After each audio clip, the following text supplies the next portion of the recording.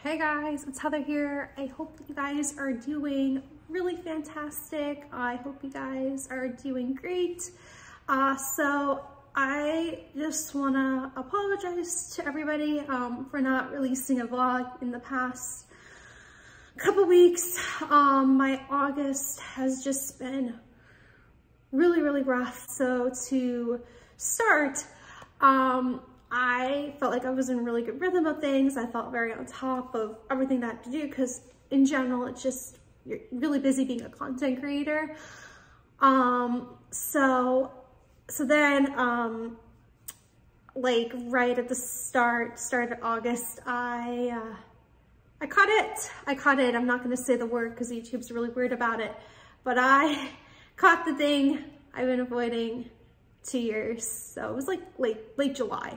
I think it was like July 26th. So I didn't have that bad of a case. It was like a cold. So still I just wanted to remain inside. I didn't want to go out anywhere. Of course, I wanted to do the right thing as like a responsible adult would do. So with that, I was able to really work hard on TikTok, IG, you know, do a lot of things at home with that. Like, I felt like with vlogging, I really couldn't do at home. Like, it would literally just be me sitting in my room being like, so I really didn't want to do that. So I just kind of had to, unfortunately, take it as a, you know, I guess as a loss, you know, get better, go back out there and make videos. So that was like my plan of attack, to do that, like right after it all, with all of it. So then after I got out of COVID, my cat got really sick. Sorry. Like right after, and he just was not doing well at all. Like, he would throw up a lot, and then right after that, like, he was just being like really lethargic. So like, we just knew, like, me and my mom just knew we had to take him somewhere to a vet to get him checked out.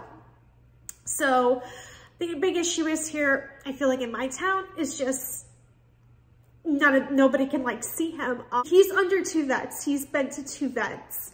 So we called both of those vets up. We have a mobile vet. We have a vet that we also have taken him to.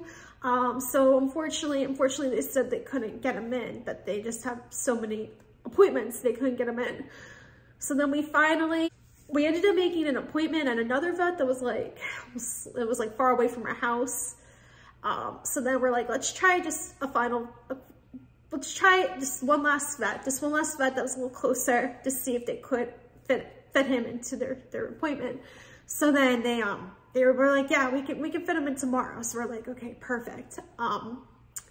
So then we took him to that vet, and you know, and they were really nice there and stuff. Like, they were a wonderful vet. And so the vet was just, the doctor was just really honest. He just said, he just doesn't look well at all.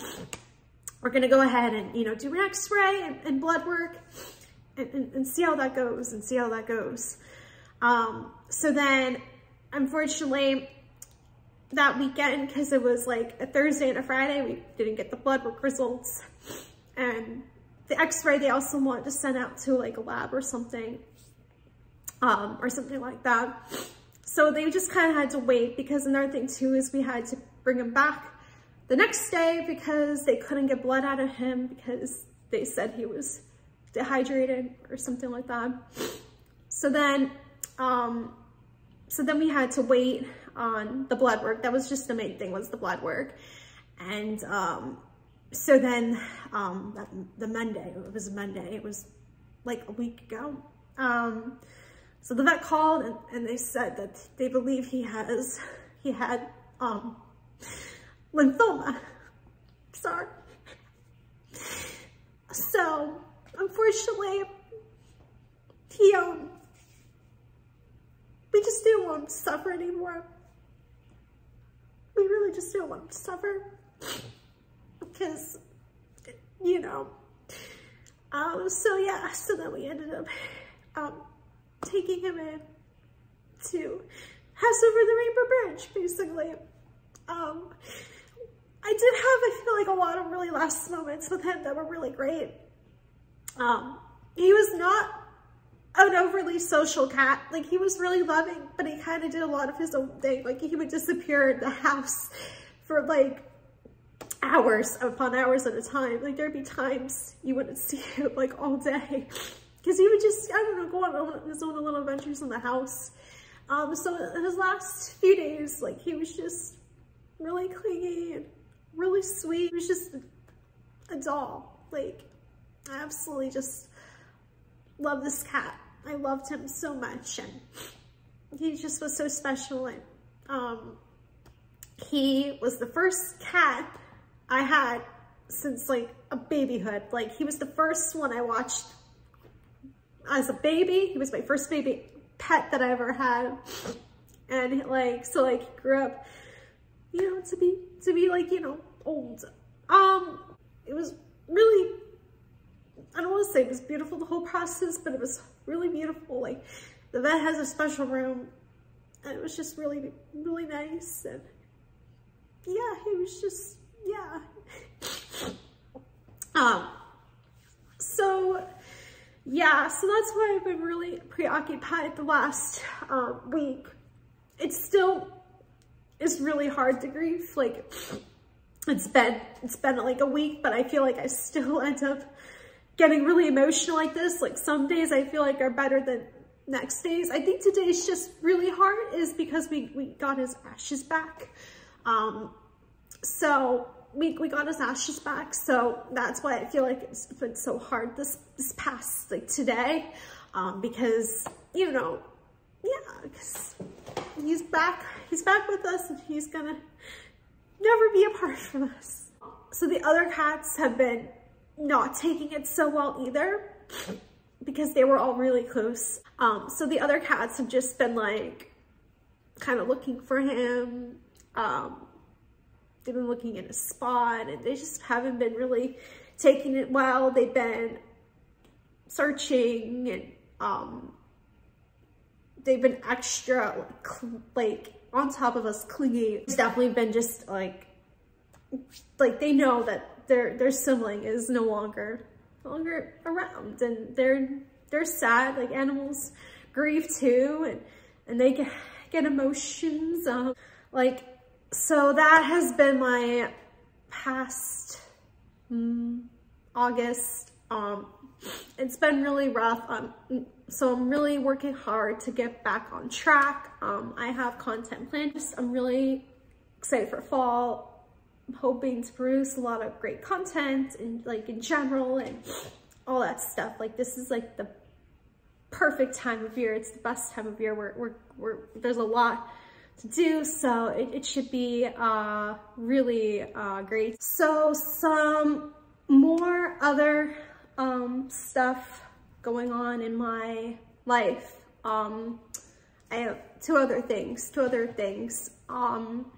So I've been more active on TikTok. So definitely, if you have a TikTok, I'd absolutely love if you can follow me. It's the same handle as my channel. I'm more active on there. So I've actually also been going more live on there too. I just feel like it's like a little less stressful. Like, I can just go on really quickly and go live, and I feel like the signal works better on there. So I've been doing that more often, so you guys can still see me. So another thing as well is I also made a second IG, a second Instagram. So it's actually going to be Heather Noel. It's actually gonna be a double H, Heather Noel. So this is like more of a personal IG. So it's gonna be more about me outside of the parks and all that stuff. I just wanted to make separate content on another account. So yeah, if you are on Instagram, definitely check that account. So thank you again, everybody, for your support. It really means the universe to me, your support of my channel. So I hope you still would like to watch my videos and all that stuff. So yeah. Thank you for watching, and I hope to see you on the next chapter.